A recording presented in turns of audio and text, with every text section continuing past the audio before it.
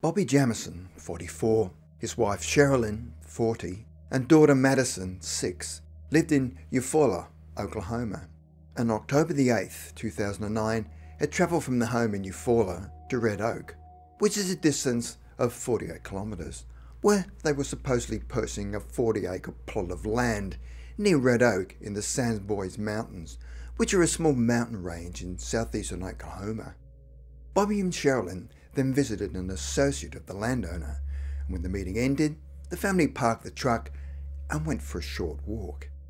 They also took their GPS unit and found a quiet spot on a hillside.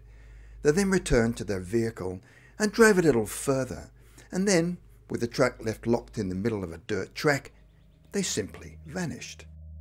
A few days after they vanished, their pickup truck was later found abandoned in Latimer County, Oklahoma, which was a 12-hour drive, or 783 kilometres, from the home in Eufaula, and only 26 minutes, or 35 kilometres, from the mountains near Red Oak.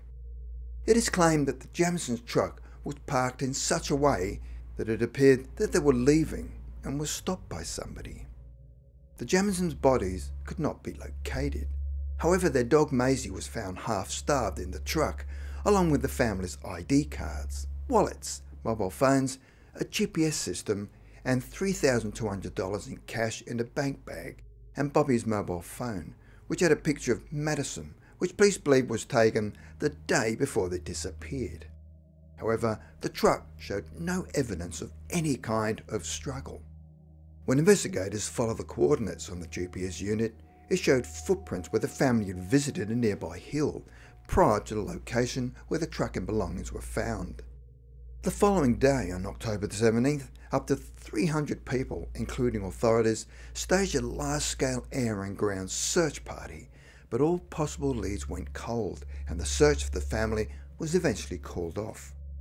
The last person to have claimed to have seen the family alive was a man who lived in the mountains in southeastern Oakley.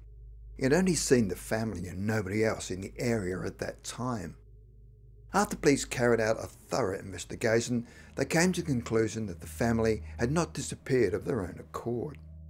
Strangely though, 2 weeks before their disappearance, Sherilyn had visited a 12-year-old son, Colton, from a previous marriage, and made no mention of their plans to move to the Sans Bois area.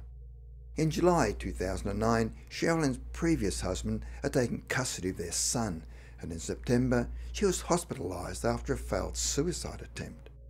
During the custody hearing, 12-year-old Colton said he preferred to live with his father and gave a statement claiming his mother seemed very depressed and that she often acted strangely. When the police went to the family home, they were able to locate the home's surveillance system, which showed the time they left their home. Surveillance footage showed Bobby and Sherilyn making several trips between the house and vehicle as they were preparing to pack and leave. In the footage, the couple appeared to look trance-like. However, this could be because it may have been early in the morning and the couple was still tired. The tape also shows Sherilyn placing a brown briefcase into the vehicle. However, the briefcase was never found in the truck. Sheriff Beauchamp believed that the briefcase could be an important clue, along with a handgun that she owned that was also missing. In November 2013, skeletal remains of 2 adults and 1 child were discovered by hunters in an isolated part of Latimer County.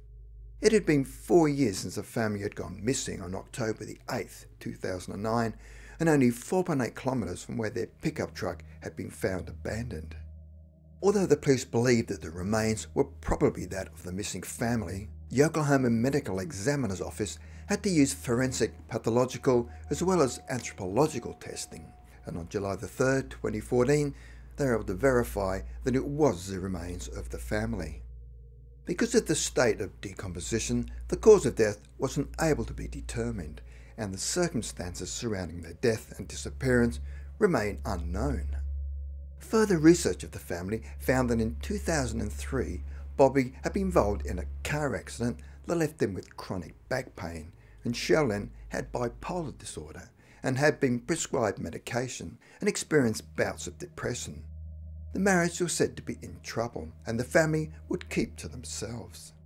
A short time before they disappeared, Bobby Jamison had been involved in a bitter lawsuit with his father, Bobby Dean Jamison, resulting in his father threatening the family, and at one time in 2008 had attempted to run him over.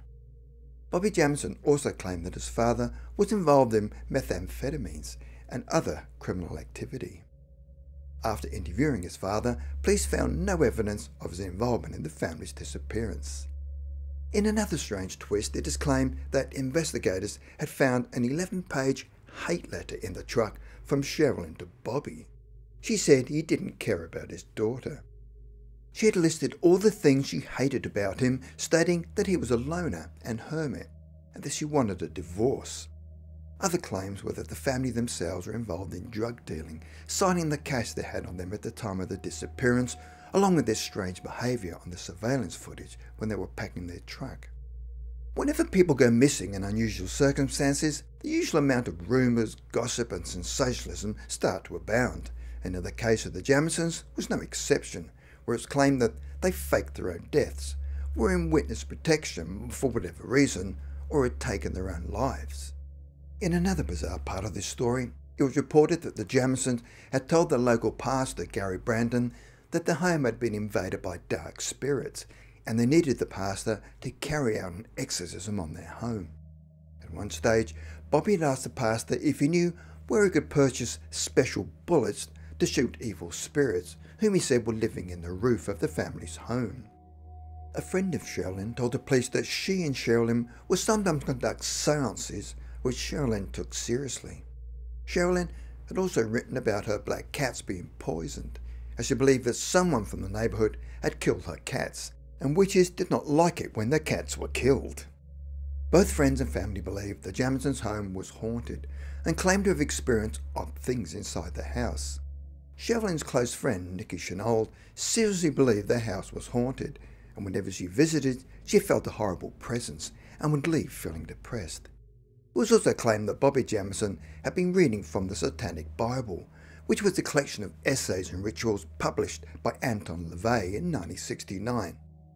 So, there appears to be many scenarios about the disappearance of the family, which included ongoing family issues, drugs and their mental health, which could have led to a family breakdown and their subsequent deaths. Or, had they been involved in the violent drug scene, they could have brought about their demise.